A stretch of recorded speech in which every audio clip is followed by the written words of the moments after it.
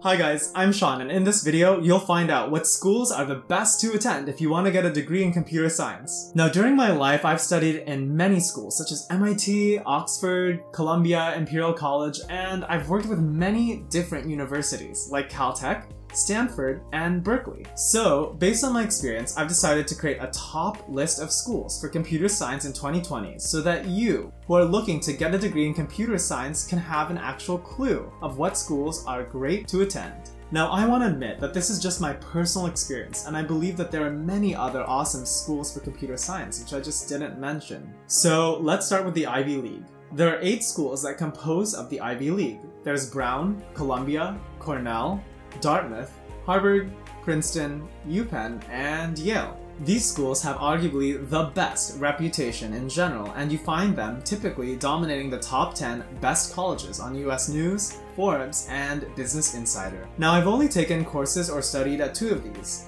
Columbia and Harvard.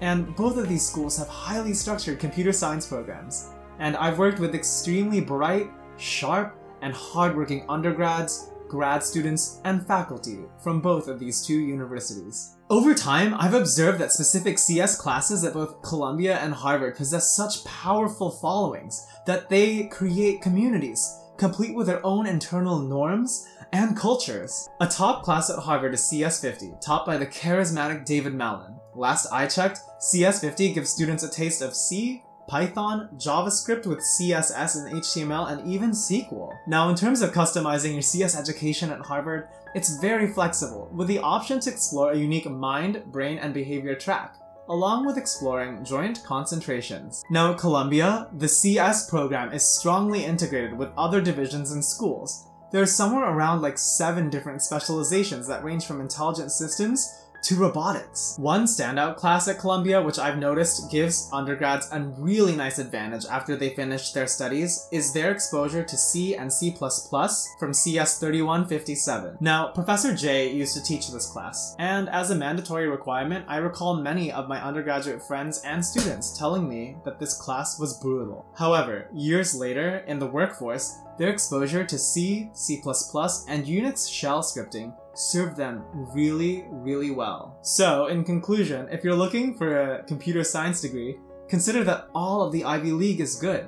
But, in my opinion, the top options are Harvard and Columbia. Alright, so that's about it for the Ivy League review. And now, let's talk about schools that are not in the Ivy League, but can still offer a world-class education in computer science in the US. These schools are Stanford, Caltech, Berkeley, and Carnegie Mellon. Stanford is nestled in the heart of Silicon Valley, and it offers ample industry academic opportunity.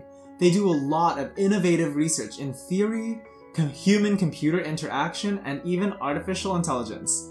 They currently have 17 Nobel laureates teaching on their campus. Now, I used to work out of the basement in the Huang Engineering and Science Center, named after the CEO Jensen Huang of NVIDIA, and I will tell you, the hustle spirit at Stanford is strong. When I imagine the CS spirit of collaboration, I always think and imagine about the teamwork exhibited by Stanford students.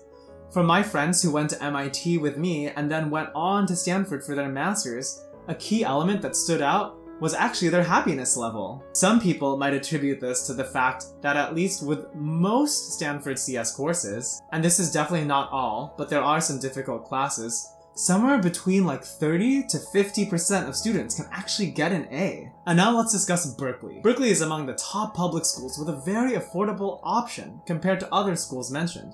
Now, if you're from California and tight on money, Berkeley is a great alternative. I personally worked with blockchain at Berkeley and have several friends studying there in the computer science and robotics division. Known to be a pressure cooker, competition for space in class is fierce. But this comes with the territory of most public universities. I recall that CS 61A with Nero transformed the lives of several people in my friend group, laying the foundation for people who have never programmed before or written software to suddenly be able to work in tech. So if you're not afraid of large classes, you're competitive, and you're short on money, then Berkeley is an excellent choice. Now, many people would argue that Caltech is among the toughest schools on the West Coast. It's one of the smallest universities in the US, with less than a population of around 800 students per class. Their core curriculum is aggressive. All students are required to study quantum mechanics. Now, the Center for Autonomous Systems is a new initiative launched by Caltech, with incredible faculty, including Dr. Anima Anandkumar, Isang Yue, Dr. Morteza Gareb, who also casually goes by Mori. Now, if you want a challenge, have the opportunity for ample one-on-one mentorship and communication with faculty, and you want to be half an hour away from La La Land, then check out Caltech. Now, the last on this list is Carnegie Mellon. Now, this school is particularly fascinating because it's top in 2 categories, both computer science and in drama. Among the schools in this category, CMU has one of the highest acceptance rates at around 17% in 2019. And the students in the school are committed, they're passionate, and they are no stranger to challenge. In fact, some of my colleagues and my friends from here have went on to do incredible things. They're now tech leads, directors, and IP lawyers who might have happened to build an Intel Pentium chip or 2 along the way. And now, the best university for CS is my alma mater, MIT. 1,056 professors, 90 Nobel laureates, 59 National Medal of Science winners, 75 MacArthur Fellows, and 15 Alan Turing Award winners. MIT is one of the hardest schools to attend in the United States. MIT's CS program, what we call Course 6, was and probably still is among the top 3 most popular and common majors at MIT. There's a wide range of experience that people come into Course 6 with. Now, when I sat in on some classes, I would have an International Chemistry Olympiad winner on my left, and somebody who had already interned at Amazon as a software engineer before they even began school on my right. The most valuable class at MIT that changed lives and paradigms was probably 6006, Introduction to Algorithms. Now, from my experience, MIT's classes slanted just a little bit more theoretical than other universities. I think that this probably came from the department's emphasis that if we could learn how to learn, and if we could understand fundamental principles, then we could actually really solve anything or build any application. Now, in this class, you typically had to understand the underlying theory or proof behind an algorithm, as well as being able to implement it in Python. MIT also had a culture of peace-setting in groups. Teamwork was essential, and late nights, full of glowing screens of LEDs and fluctuating levels of attention, stress, and flow, were tantamount to the experience. By the way, DM me if you have any additional questions about MIT. I'm more than happy to share this with you.